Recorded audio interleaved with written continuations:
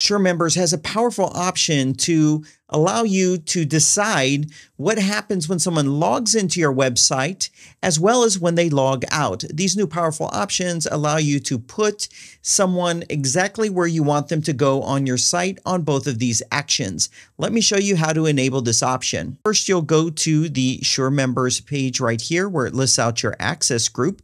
And then off to the top right, click on the settings icon. And then there's this option here that says redirect rules. So we'll go ahead and click on that.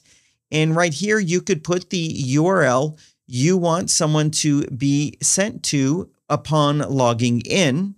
And then there is this option here to set where you'd like your member to be directed to when they log out. Now, there's one important thing to remember. If you are using the unauthorized access where it will show a message and you have the login pop-up enabled, you can see this right here.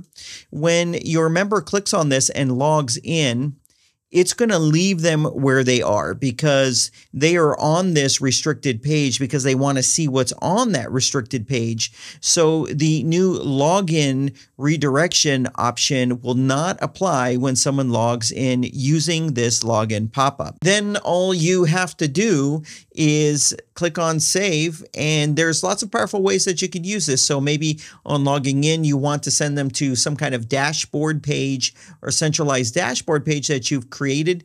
You can do that. And maybe when they log out, you could send them to a page that might have some kind of new offer that you're making to them. Or maybe you can have some custom branded experience when they log out where they go to a page where you're just thanking them for being a member and you ask them to share about the membership with someone else.